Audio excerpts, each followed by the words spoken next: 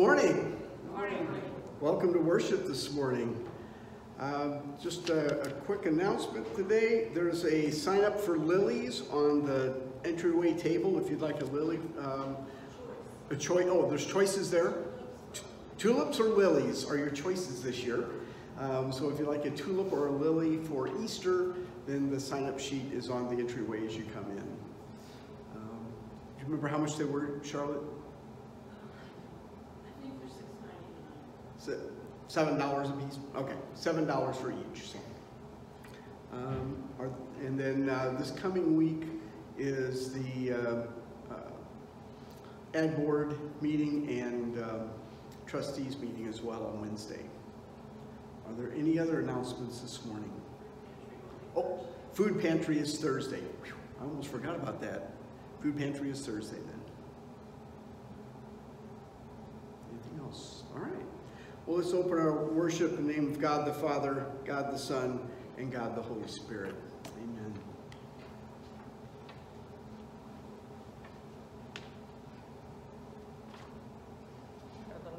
Yep.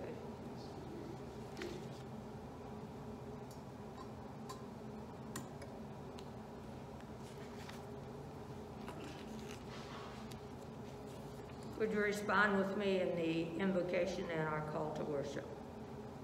God of shelter, God of strength, saving God, even if the earth shudders, even if mountains tumble into sea depths, making the waters churn and seethe, and shall not be afraid. You are with us, God our stronghold, God of Jacob.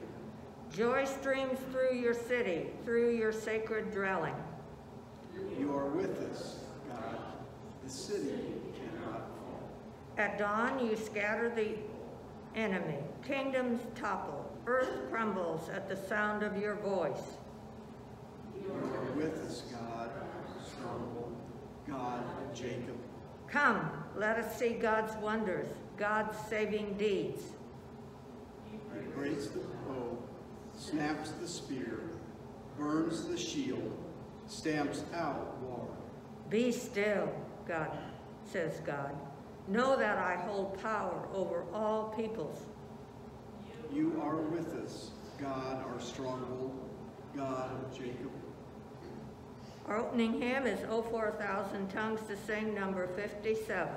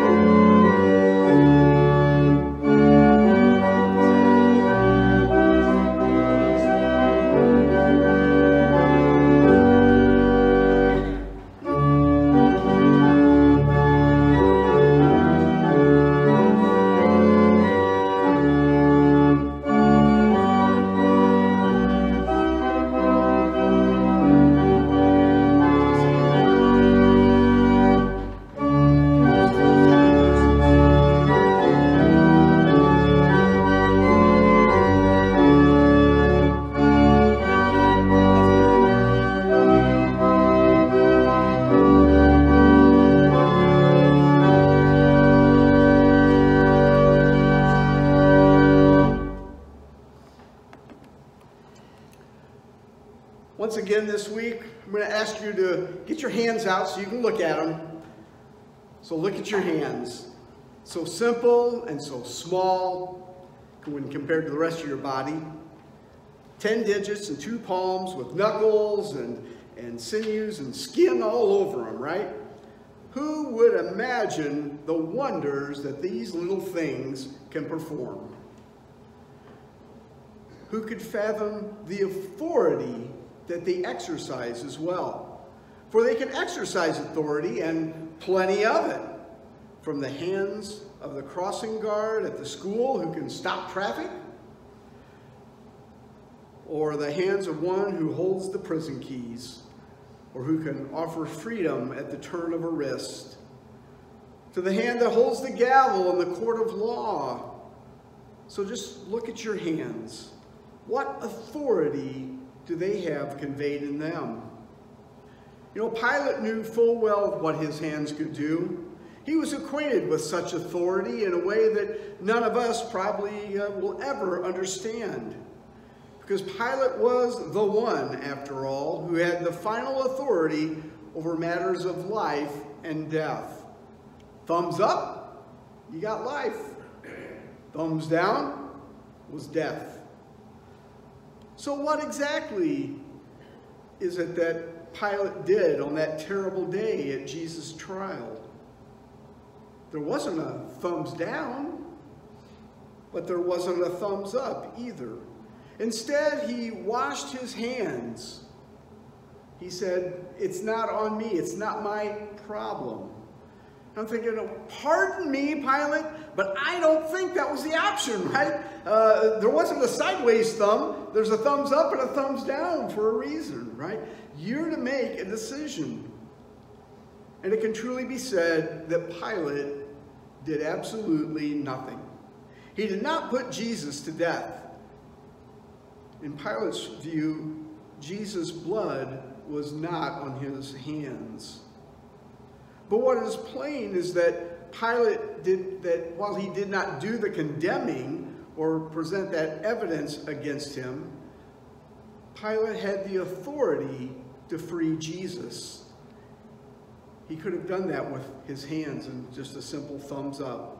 Instead, he washed his hands and shirked his responsibility. His silence condemned Jesus to death.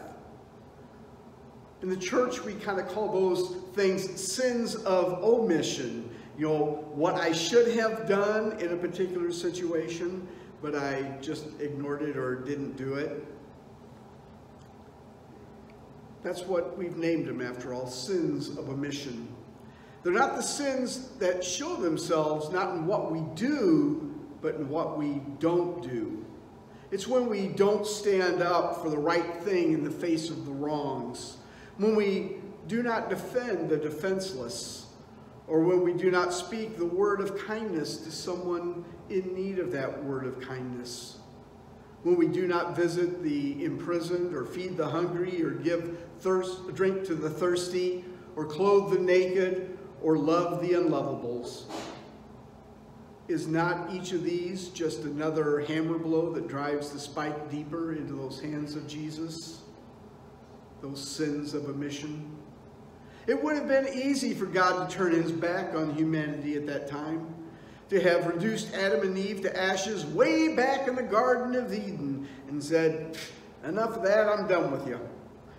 Well, we'll start over from scratch." But God didn't do that, did he? He did not wash his hands of them or of us either. No, God got his hands filthy that day with dirt and sweat and with blood. And we can thank heavens that he did.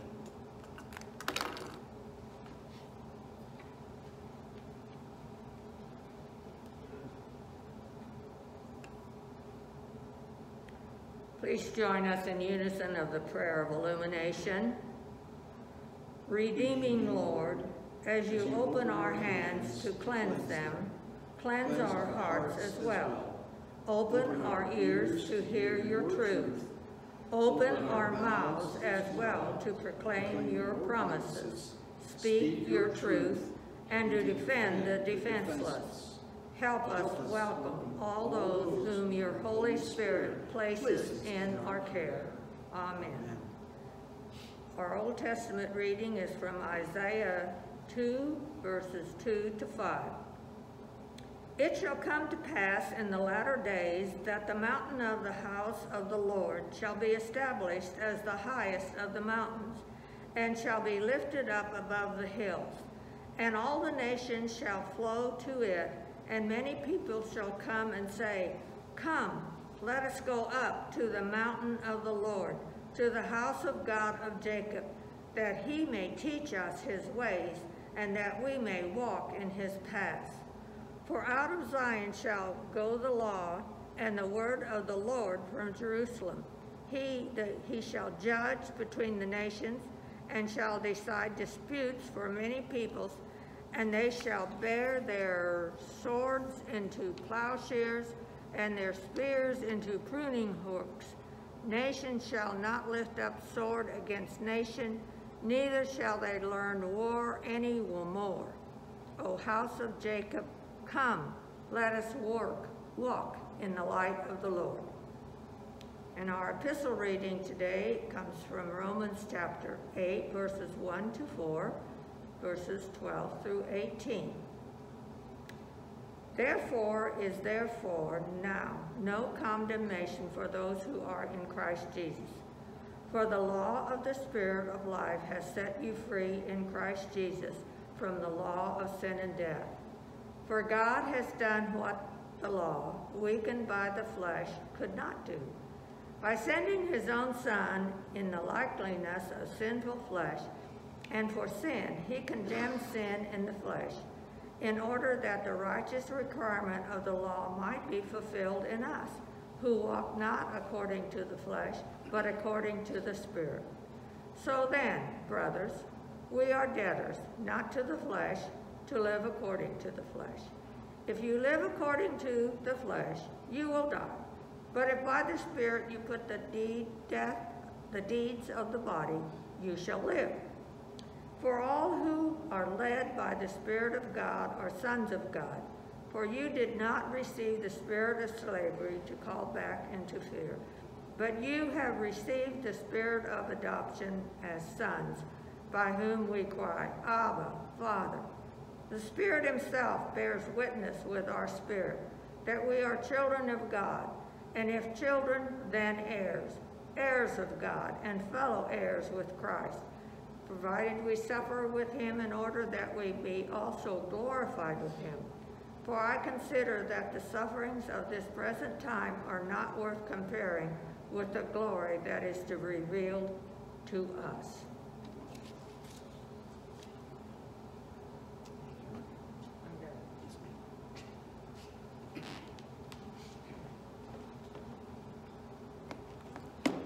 Would you be in a word of prayer with us this morning?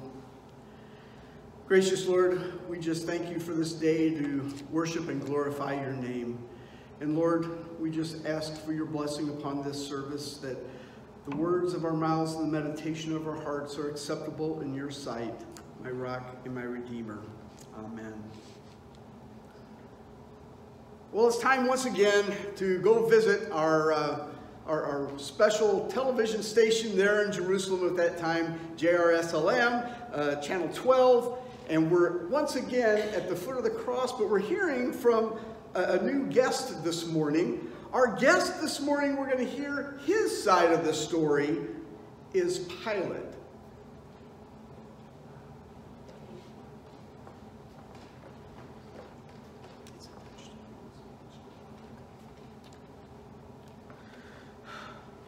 A restless sleep. That is what you just started to just complain of. A restless sleep. The messenger came to me that afternoon with word from my wife. I have had a dream, she said, concerning this righteous man. Have nothing to do with him. A restless sleep. That is what she complained of. And since that dream of hers, I have had nothing but a restless sleep. Even now, I know that I will lie down again tonight for yet another restless sleep. Thoughts of that righteous man consumed me. Now bear in mind that I did not nail him to that cross. He was not crucified by my hand. I went to great lengths to make that clear, illustrating it, in fact, so that all could see. I then washed my hands of that man's blood, and that was just fine as far as that crowd was just concerned. His blood be on us, and on our children, they cried out. No, I did not nail that righteous man to the cross. They did. They are guilty of his blood. It was not even my trial, you know. Their counsel tried me and found him guilty. Guilty of what? Who can say? I now suspect that the charge of capital treason was trumped up, a way of calling my attention to the issue, of swaying my judgment, of making this into a political case. I suspect that when they claimed that he was guilty of stirring up people, disturbing the peace, our great Roman peace, that was the closest they ever came to the truth. The truth is that the Romans, were the ones stirring up the people, the religious leaders of the Roman people. I saw them mingling with the commoners, inciting them to call for Barabbas, stirring them up until nothing but that innocent man's blood could quell their fury. Indeed, I do know how that council operates. I have confronted them before. Shortly after I began my tenure here, I set up the traditional Roman standards around the city of Jerusalem, circles of gold, fixed on wooden poles bearing the image of the emperor. I expected some resistance, to tell the truth. I welcomed it. I had heard about this rebellious nature of these people, and thought that it prudent to teach them a lesson. This Roman territory, after all, it is only right to these folks, like many others all around the world, bend to the powers that be. But these people will not bend. For 6 days, they just protested those standards. When I stood firm in my decision, the protests grew more intense. When I threatened them with violence, they argued more vigilantly. When I threatened their leaders with death, they did not flinch. I was the one who bent. I was the one who gave. Even that wasn't enough for them. When I then removed the standards from the city, I sought to compromise by setting up a few golden shields, not standards, shields, and not everywhere in Jerusalem, just at my own personal residence. No images, no idols, as they call them.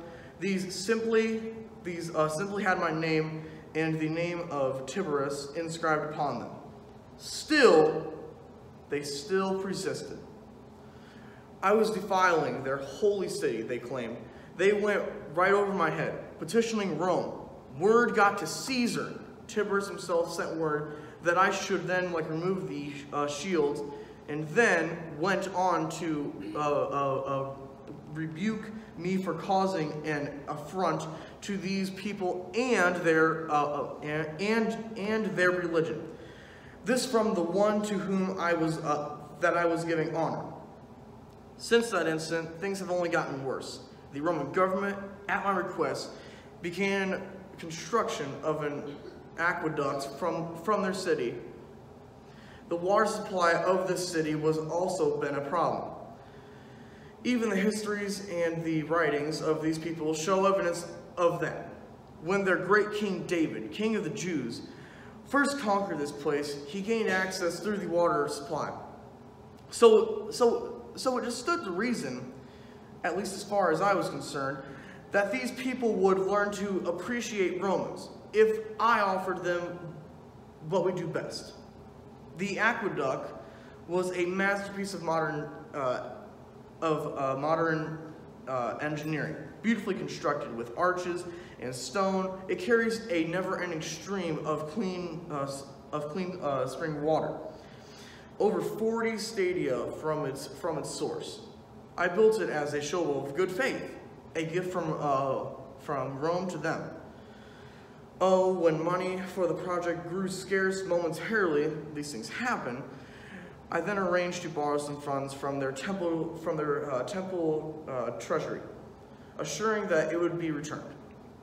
The demonstration they held as I entered Jerusalem was evidence of their wrath. Tens of thousands of them rioting in the streets, but this time I made sure that they were the ones to bend, not I. I sent shoulders out into the rioting crowds.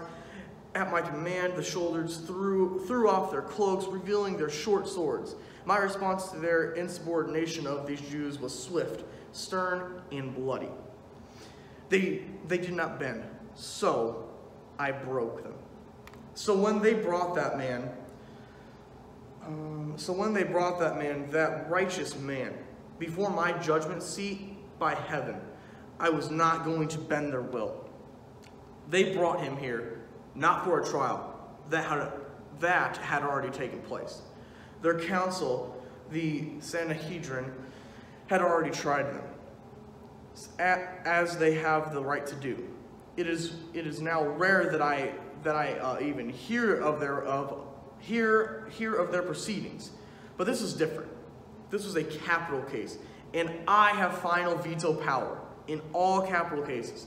They cannot put a man to death without my approval. And I relish that tiny bit of authority that I have. They had no case against this man. I knew that soon enough. And oh, how I looked forward to vetoing their sentence, to letting this man go free. They resisted, of course, they did. And when I sensed that this man's death was important to them, expedient to their purposes, it only served to make me want to fight them more. This time, by Jupiter, they would bend me. It was his silence that gave him away, that proved that this man was no threat to the emperor. I have now tried traitors before, multiple times, instigators and insurrectionists. They are anything but silent. It is difficult to silence them, in fact. They usually go on and on against Rome in favor of their cause. They are full of threats and bombast. But this man, he was no traitor. No, whatever they had against him, it was no threat to Rome. And I told him just that. I find no fault in him, I said. But those stubborn leaders, they would not yield. Even after I had the man flogged, publicly humiliated, and severely punished, they would not bend. Until finally, they resorted to threats. "You are no friend of Caesar," they said. Their coy and clawing way of just like reminding me of the standards fiasco, and their subtle way of threatening to just bring this case and my unwillingness to bend to their decision to Tiberius's ears. Tiberius is, from what I have heard, in no mood to hear of more problems. Word has it, he has become dour and withdrawn. He has now moved to the island of Capri, and does not wish to be disturbed. Meanwhile, his men in Rome have been conducting treason trials in his stead. It would now not take much for them to put me on trial. No, I did not condemn that this righteous man, his trial was over and his fate was sealed before that he had even been brought to me. He did not die by my hand. I have now washed my hands of his blood. I then washed his hands of my blood, of his blood. I'm sorry. They called him. They are the guilty ones. That is the truth, or is it? As I consider what I should have done, I am tormented by a restless sleep. The question that I have asked him now, haunting me: what is truth? I did not kill that man. That is the truth. But this is true as well. I did not say no. Thank you.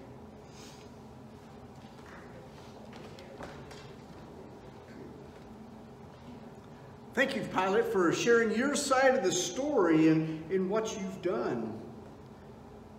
Did you notice his hair? his haircut is just like the, yeah, it is. And we've got that nice looking picture up there of Pilate, and Kyle, you look just like him today. I'm not sure what that was all about. Well, you might have a little gray, and you're just blonde, so that's good. That's good. But it is true that Pilate just did not say no.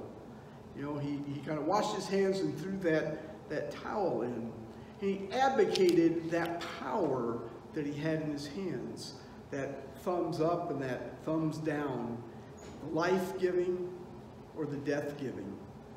And that can be true for us in our lives as well, that we can give life and give that word of kindness, or feed the hungry, or clothe the naked, or visit those in prison that Jesus was talking about. Or we can do death, and we can do nothing when people are in hurting or in need. And so our question for us to think about this week is, what is your answer to that age-old question? What are you going to do with the authority in your hands? Thumbs up for life? Thumbs down for death? Or just not make a decision and ignore it? It'll just go away, right? Amen. Would you be in a word of prayer with me? Lord Jesus, you gave us the Beatitudes of what we should look for. People that are going out and feeding the hungry and clothing the naked and visiting those in prisons, that those that do that are ministering to you, Lord. And so we just ask that you help us to go out and minister to you by serving those in our communities that are in need and helping those that just need that kind word for the day. In Jesus' name we do pray. Amen. Our hymn of response is, "Take my life and let it be."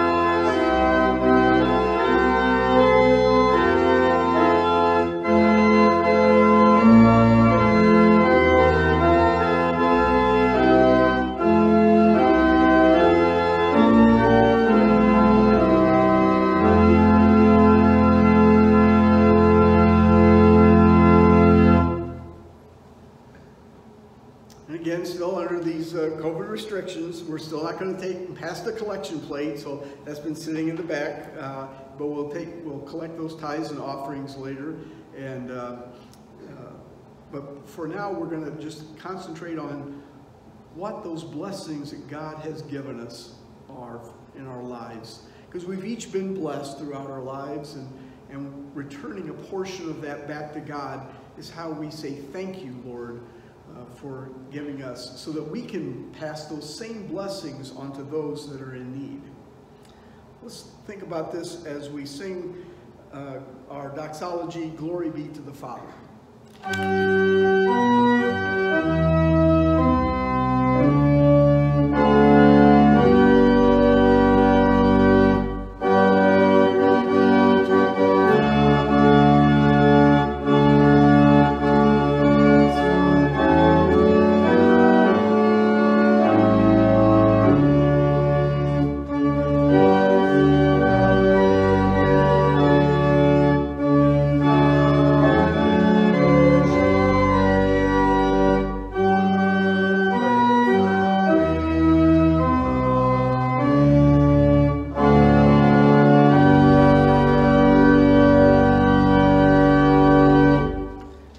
Gracious Lord, we just thank you once again for all the blessings you do bestow in our lives. And Lord, help us to be your servants and be faithful, both in our tithes and offerings that you will use to further your kingdom here on earth, as well as the gift of our time and service to you, Lord. Like Kyle, who came up to help us celebrate Pilate today and to celebrate your son and what he went through with Pilate. And Lord, we just thank you for your son and celebrate him, so that as these gifts can be blessed by you and go out to make disciples of your son Jesus throughout the world. Amen. It's come to our time where we lift up our joys and concerns to the Lord. What joys and concerns do we have today to lift up?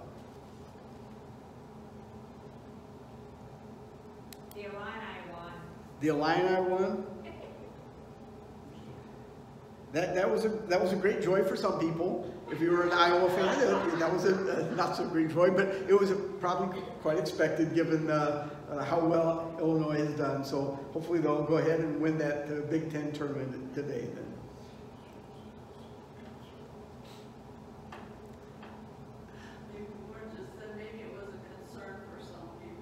It was a concern that they won for some people. Yeah, that was a concern for some people as well. Yeah, you're right.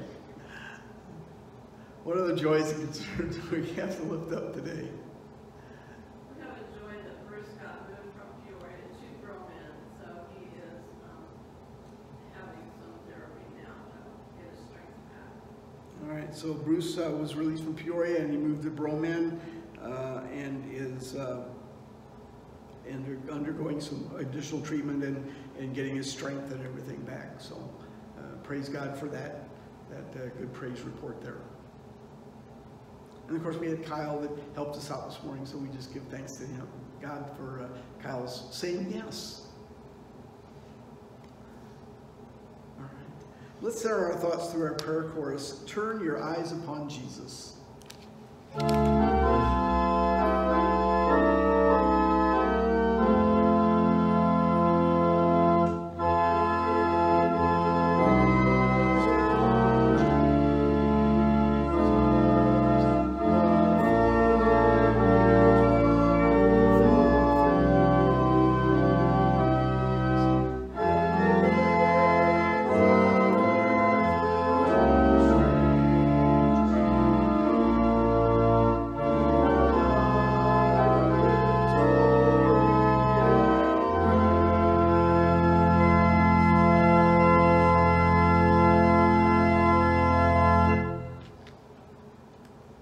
Righteous God, for our sakes your Son stood trial, and for our sakes he said no to all that might have tempted him to not go through that path of suffering, for your word had foretold long ago.